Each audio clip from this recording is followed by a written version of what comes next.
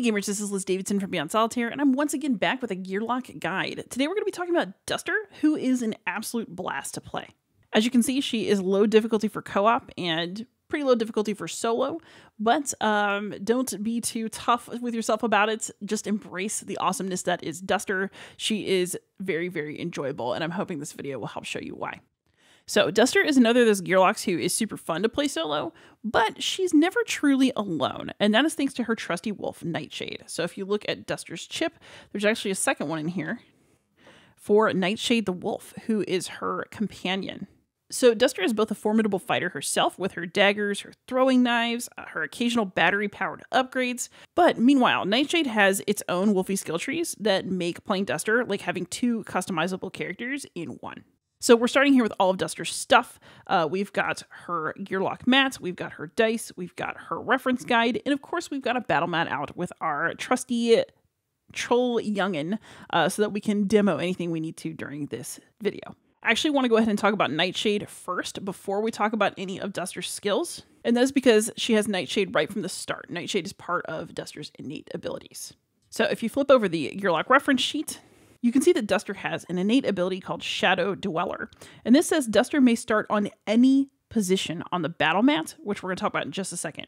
She also starts with Nightshade's initiative die and chip. So we've got Nightshade's chip. Here's its die number 13. So we'll put it right here for Nightshade. So Duster's innate ability reveals the two most important things about her. One is that she is melee ranged. So you're going to use melee when you're actually targeting baddies for attack. So if Duster wants to just go stab someone, she's going to have to get up right next to this careless troll. But you'll have noticed that she can start anywhere on the battle mat, so she can start in a melee or ranged position, and in fact in any position as stated by her innate ability. And also she does have some dice that do damage at range, which we'll make sure to flag during this video. Of course, she also starts with Nightshade's initiative die, and that is because Nightshade is basically with her from very early on in the game and will join her in most battles. I want to note here that Nightshade is a melee fighter, so when it enters battle, you can place the Nightshade chip on any Gearloc melee starting space. So there are a couple of things to know about Nightshade and how it is going to work with Duster. The first thing to know is that Nightshade is a companion who is not entirely dependent on what Duster is doing in order to take its own cues. Nightshade moves separately from Duster. Nightshade has its own turn. Nightshade can target its own baddie, so it does not have to be the same baddie that Duster is targeting. And Nightshade is even able to continue in battle after Duster has been KO'd. One note for that, however, is that Nightshade cannot actually win a battle. A Gearloc has to be conscious at the end of an encounter in order for that encounter to be considered successful. So if you are playing solo and Duster is knocked out and Nightshade is still around, Nightshade cannot win the encounter for you. However, if you're playing co-op and Duster gets KO'd, Nightshade can keep going as normal until somebody can do something to help Duster out. So another key thing to know about Nightshade is that it is not just going to automatically come into battle every single time. Instead, Nightshade's motivation is to protect Duster. So if Duster is entering battle at full HP, then Nightshade is not going to show up immediately. Nightshade only comes into battle when Duster does not have full HP. So that can happen in two ways. If Duster starts a battle with less than full HP, then Nightshade will just come in right at the start and roll this initiative die just like everybody else. If you are in battle currently on the battle mat and Duster is injured but not knocked out, so she's at less than full HP but she's not out of the game yet, then Nightshade is going to enter the fray. And then instead of rolling the initiative die to determine where Nightshade's going to go in the lineup, Nightshade is going to just enter at the top of the initiative meter for the next turn after the one where Duster got hurt. There are ways to boost Nightshade's stats, but typically it just has some basics. So Nightshade starts out with 2 HP, Nightshade has 2 attack dice, and Nightshade can move up to 2 spaces each turn. So Nightshade does not have any skill dice, Nightshade does not have any backup plan. You just start with those basic stats. And we're going to talk about upgrades that you can do to Nightshade in Duster's skill tree later in the video. But for now, just think of the rule of 2s. 2 movement, 2 HP, 2 attack dice. And then you also have to think about what you're going to do with Nightshade after Nightshade is KO'd, which is going to happen with only 2 HP. Like, Nightshade's going to get knocked out of battle occasionally. When that happens, Nightshade sit outs the remainder of battle, and then at the end of battle, you place it back in your prep area with an HP of 1. So normally Nightshade has 2 HP. After a knockout, it comes back with 1. And then because Nightshade is not a Gearloc, there are two ways to heal it up. One is by using Duster's Flint and Tinder die ability, which we are going to get to. And the other is to heal Nightshade up during rest and recover. One thing that's interesting about that phase of your turn, however, is that when you do rest and recovery, only Duster or Nightshade can heal up, but not both. So you need to make sure that you're prioritizing who actually needs the rest more if you're in a situation where they're both missing HP between encounters. So that ought to be enough information about Nightshade for now. We're going to talk about Nightshade-related dice later in the video. But for now, let's talk about some of Duster's professions. Duster has 4 professions. They are Assassin, Survivalist, Gadgeteer, and Wolfsister. And she's also got a couple of consumables that we'll discuss. As we mentioned, Duster's die number 13 is Nightshade's initiative die, so that one just starts on her Gearloc mat. But now let's talk about dice you can train, beginning with the Assassin profession. As usual, all of Duster's dice are detailed on this side of her reference sheet, and we'll be going through all of these together as well. So our first die is called Duster's Dagger, and this one has a lovely bleed effect on it. So as you can see, most sides of this die will have a bleed effect. One surface will have a bone, so you can't be successful every time, unfortunately. And then some surfaces of the die will have the bleed effect symbol with a number. When you roll one of these, you take away the number of HP printed on the die from that enemy and then place a bleed effect. So that's an extra good roll right there. And if you want a refresher on bleed, bleed is basically fantastic. And there are details right here on the back of the Gearloc reference sheet. So we've got effect dice definitions. The bleed effect makes it so that this unit, whichever unit has bleed, takes 1 true damage at the start of its turn, and that lasts the entire battle. So you can use this die on an enemy that you would really like to get rid of and just let it bleed away. Very charming. The second die in the Assassin profession is actually die number 6, and it is Throwing Knives. So let's go ahead and have a look at that one.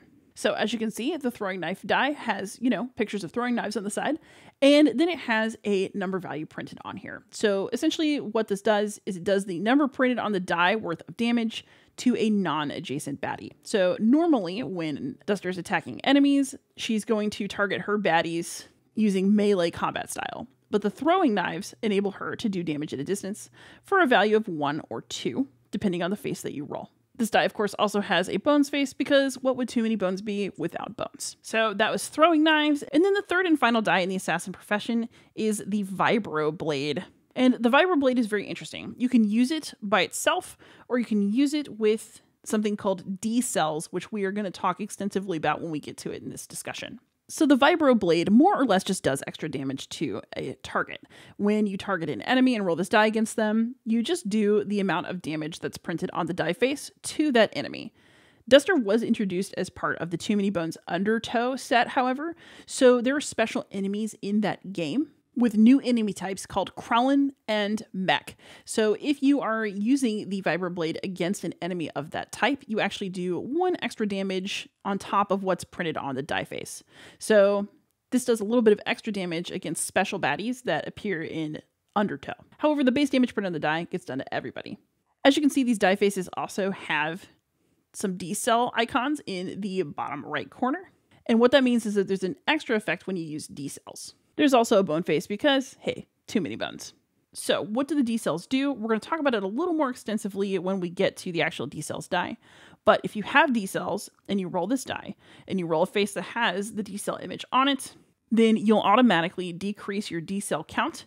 And then if the baddie that you hit with this die has 5 or fewer baddie points, so a 5, a 2, or a 1, then this die will not only do damage to that baddie, but the die will stun it. And if you want to check the back of this sheet, the stun effect causes that unit to lose its next turn, but negative effects still apply. So basically the Vibroblade does some nice damage, but it can also do a little bit more than that if you happen to have some D-cells. And that is Duster's Assassin profession. Next, we've got this lovely Survivalist profession line, which is what we're going to talk about next. This profession also allows you to get to the Vibroblade, so there are a couple of ways to get to that particular die, as indicated on the Gearloc mat. So the first die in this tree is actually really important, and I recommend getting it early. It is called Flint and Tinder. And Flint and Tinder is an unusual die because normally you think about using your dice during an encounter. However, Flint and Tinder is not used during an encounter. It's used during the recovery phase only. When you roll it, you can heal any Gearloc or you can heal Nightshade for up to the number of HP printed on the die. And one of the things that's super nice about Flint and Tinder is that there is no bones face. The minimum amount of HP that you can recover is 1, but it goes up to 2, and if you're very lucky, to 3. So this is a really nice die to have just for healing purposes in general, and also because it is one of the things that enables Nightshade to heal. So that is Flint and Tinder. And then the other die in this profession, before we just get to the Vibroblade again, is called Feign Death. Duster is a very tricksy Gearloc, and this is one of her most enjoyable tricks. And again, this die is one of those ones that doesn't have any bad faces. So if you roll a heart with a 2, that just means that you heal 2 HP immediately, which is pretty cool. And there are 2 faces of this die that have that result. All the other faces have this neat little skull icon that indicate that Duster is about to feign death. So when you roll this result, you're obviously not dead yet. So you place it in your active slot. Then with that die in your active slot, the next time you would be knocked out, when you would lose your last HP, instead of actually being KO'd, you set your HP to 2, and then you place an untargetable effect on yourself.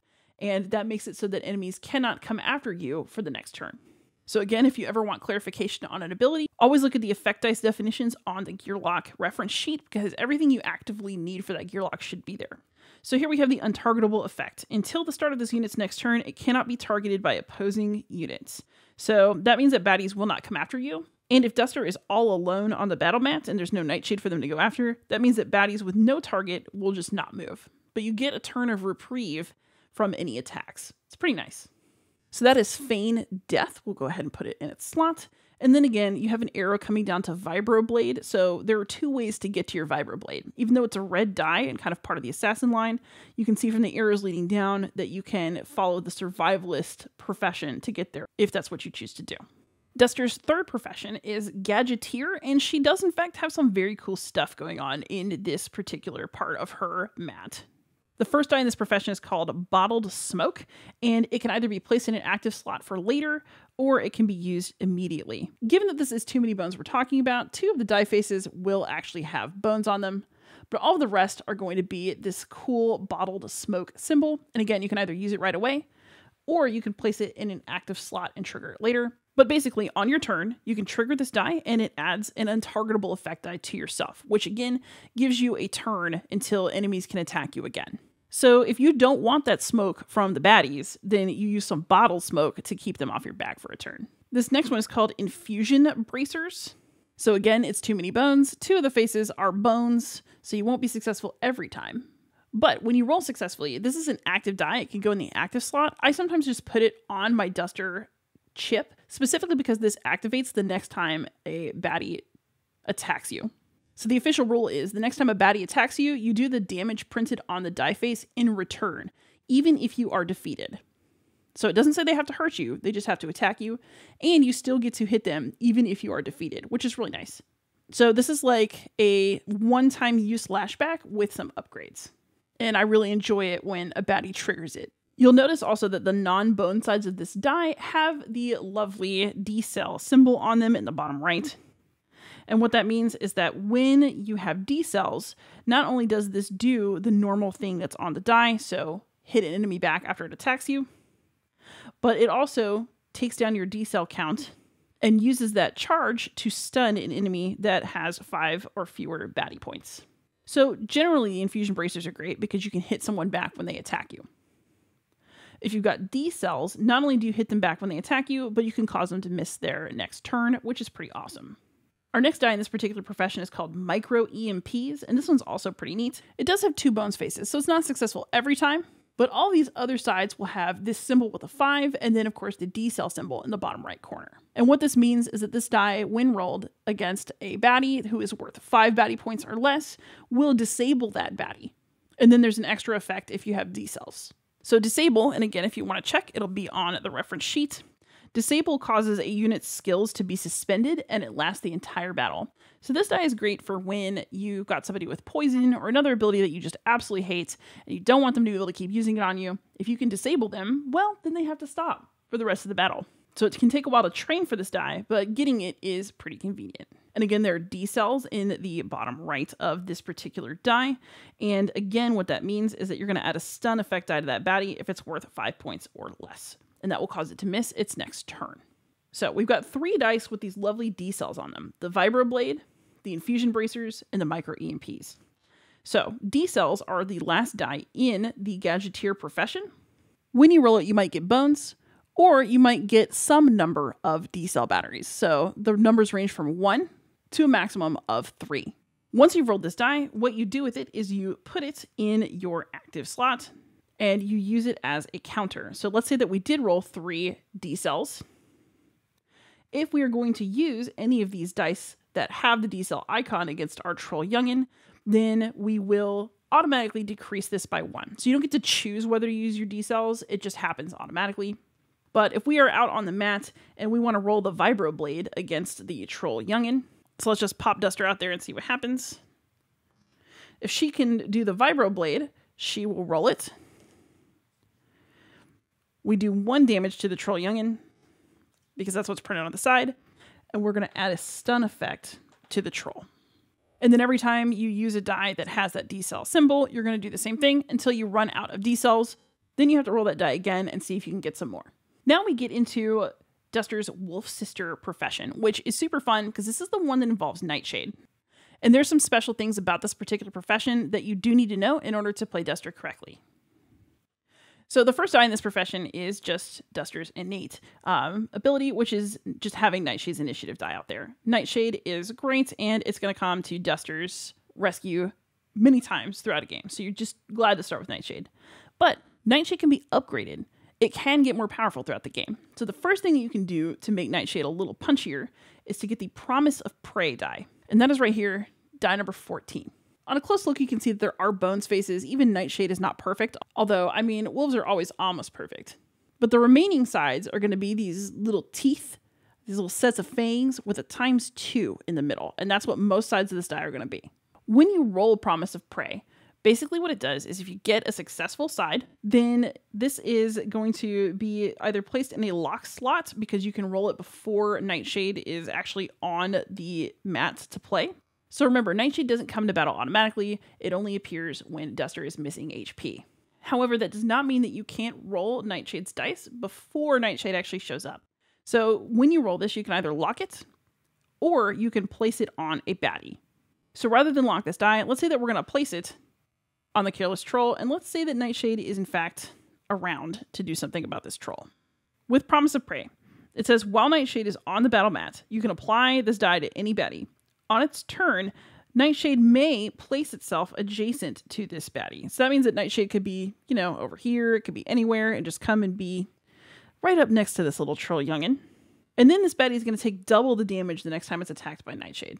So if Nightshade decides to attack this little Troll Youngin, and we get 2 successes, it's actually going to turn into 4 damage instead of 2 because of Promise of Prey, and then this little Troll Youngin would be dead. Go Nightshade. So that is Promise of Prey. It's a nice die to have, especially if you want to bump up Nightshade's abilities. We'll reset everything for now, and let's talk about Ferocity, which is the next die in this profession.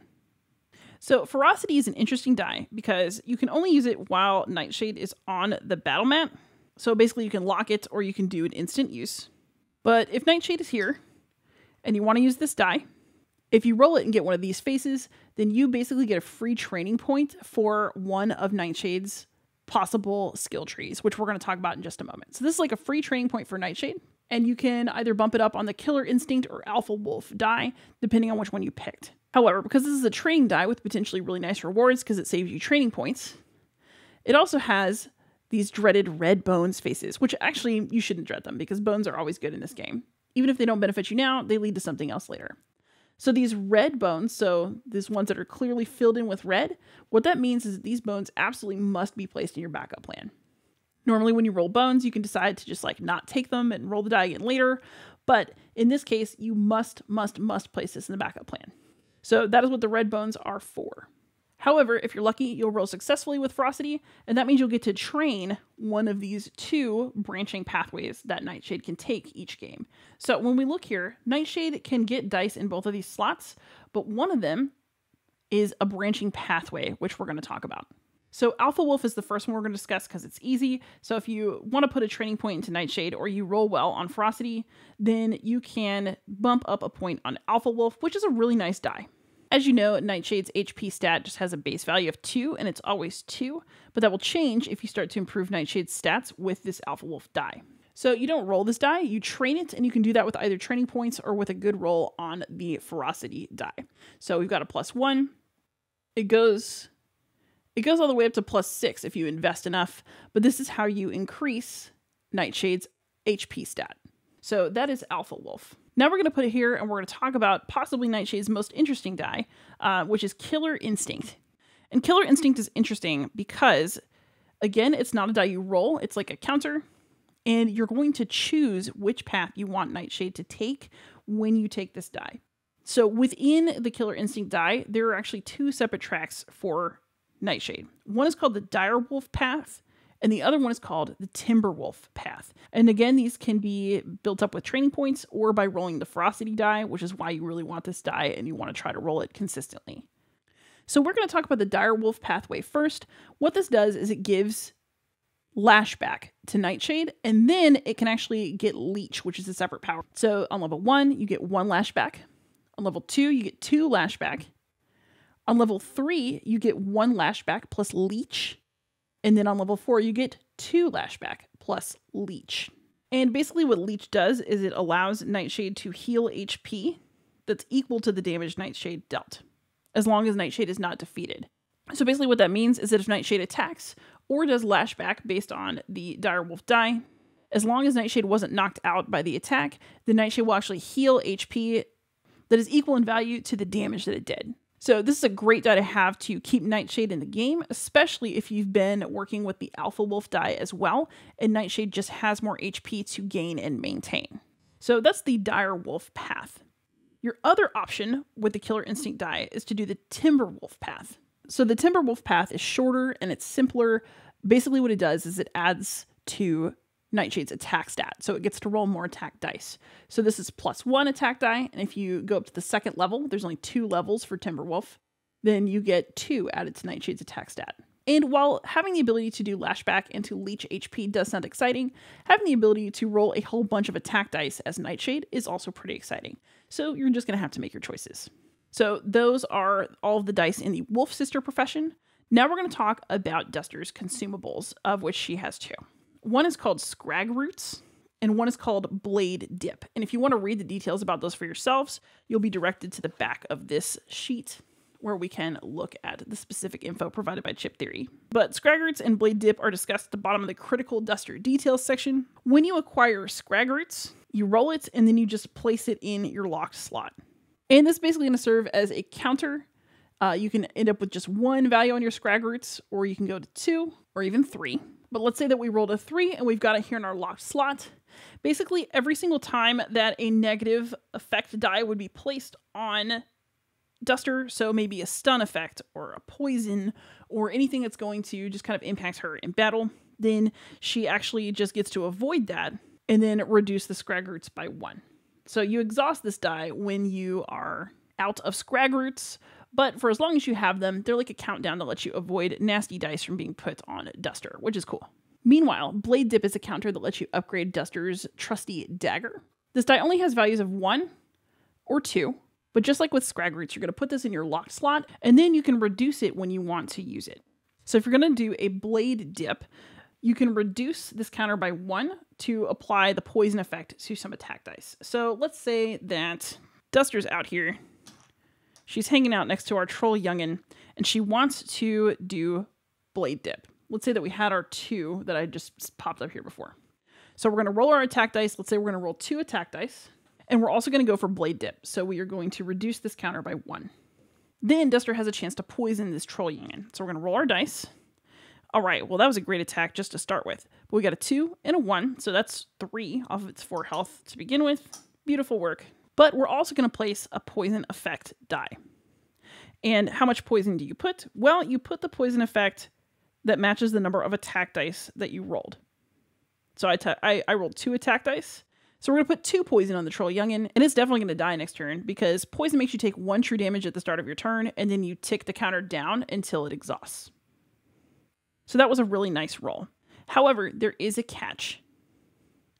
If one of these die results had been a bone, that would have negated the poison effect, and I just would have done 2 damage to the troll, and there wouldn't have been any poison effect come out at all. So when you use your blade dip, it doesn't work every time, because if you roll bones on the attack, it negates the poison. So there's a little bit of a risk there, but you can also do some pretty sweet extra damage that way. So that is blade dip, and with that we have covered all of Duster's dice. So let's talk about her backup plan and her innate +1, which is of course part of the backup plan. All Gearlocs are going to have a backup plan breakdown on their reference sheet, and we're going to talk about what Duster's options are. If she spends 1 bone, Duster can get pack mentality, and that means that you can move Duster or Nightshade to a position adjacent to the other on the battle mat. Duster can also switch targets at the moment of doing this. So this lets you group them together, and it also gives Duster a little bit of target switch power, which is really nice. For 2 bones, you can do backstab. That means that you can stab a baddie that's adjacent to both Duster and Nightshade for 2 damage. So there's a reason to maybe use pack mentality on 1 turn, stay together, and then use backstab on another. For 3 bones, you can do Cry Wolf. This one hurts a bit. You have to take 2 true damage, which stinks. But you get to place the untargetable effect die on Duster. So there may be times when you consider this worth it, especially if there's somebody who is going to hit you for a lot more than 2 true damage out there on the battle mat. 4 bones is Fortunate Discovery that lets you acquire a consumable die of Duster's choice. So that's one way we can get our lovely Scrag Roots or our blade dip. For 5 bones, you don't get anything, but once you get to 6, as usual, you can upgrade to innate +1. So Duster's innate was that she can start on any position on the battle mat, and she starts with Nightshade. Once she upgrades to innate +1, that's Shadow Caster. So she gets the same powers as before. She can start anywhere on the battle mat. She still gets her Wolf. But at the start of battle, Duster can also place an untargetable effect die on herself, which essentially gives her a free turn to run around and do damage without anybody being able to touch her. Also, as usual, Chip Theory does provide us with some beginner build options, and this is always worth reading in order to know what might be best when you are playing Duster for the first time. So for stats, the recommendation is that you grab a couple of HP early on so that she has a better chance of survival. And if you give her another dex and another attack die, she'll get a little bit more flexibility later in the adventure. For skills, again, if survivability is your priority, Bottled Smoke is a good one because, again, it makes you untargetable, so it gives you a little break from attacks. If you jump into the Assassin Profession, it's also a good way to do a bunch of damage. And then, as mentioned, around day 5 or 6, it's good to start upgrading Nightshade if you haven't already started. So that about sums up Duster. Duster is a powerful and versatile Gearloc who holds her own by herself or with a party. Of course, with Nightshade around, it's always a party. So use these BFFs in tandem to enjoy pack bonding time while also terrorizing some baddies. I hope you enjoyed this overview of Duster. If you haven't played her before or it's been a while, you should absolutely get her out for your next game of Too Many Bones because she's an absolute blast to play. Thank you so much for watching. I'll be back with another Gearloc guide soon, and happy gaming, everybody.